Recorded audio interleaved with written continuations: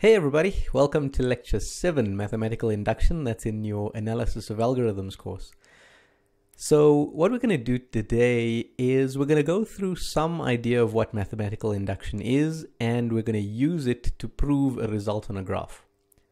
Now the thing is, I know you guys have actually done mathematical induction in math, so I'm not going to be too tight on things like definitions and stuff. You guys have seen all of that. What I am going to do is give you a bit of an analogy of how induction works. Okay, so here's an example. Here's something that I think is illustrative of how induction works. So let's say my goal is to steal Steve's title of meme lord. You guys had Steve lecturing last year. You know he's the lord of the memes. But now I'm going to dethrone him. So for me to dethrone him, I need to make sure everyone gets hold of my memes. So let's say there's an infinitely long line of people. I want one of my memes to go to every person in this line, right? So if I reformulate that in a bit of a more mathematical way, I could say that if I make the statement person n has my meme, I want that statement to be true for every natural number n, right? That'll mean that everybody has my meme. So you might say the most obvious strategy is just send my meme to everybody. But there's an infinite number of people to send it to. And you guys know me well enough to know that I'm way too lazy to do an infinite amount of work. Okay. So what I want to do instead is I just want to send it to the first person. Now, me having sent it to the first person means that if I look at the statement person n has my meme, that's true for n equals 0, right? Because person 0 has my meme. Okay. But that meme of me with my lightsaber is not particularly good.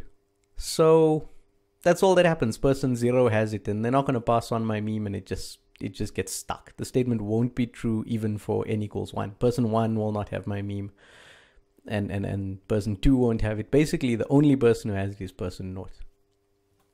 But what if I make a meme that's so good that if someone has it, they're compelled to pass it on. They can't just hold on to it because it's too good.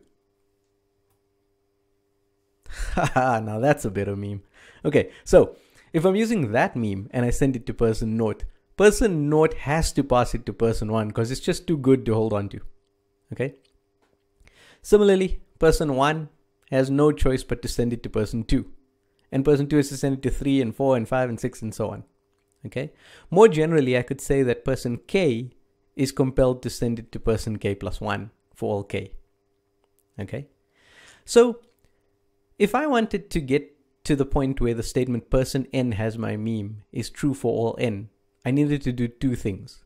The first thing was I had to send the meme to somebody. So I had to ensure that my statement person n has my meme was true for n equals 0. Okay? So I had to send my meme to person 0. That in induction is called the base case. Okay? That would have gotten me sort of halfway there. The next thing I need to do is ensure that my meme would definitely be passed. So what I'd want to say is that if person k has my meme, then person k plus 1 automatically has it, right? Again, in math, I could say if the statement person k has my meme is true, then person k plus 1 has my meme is also true. Okay?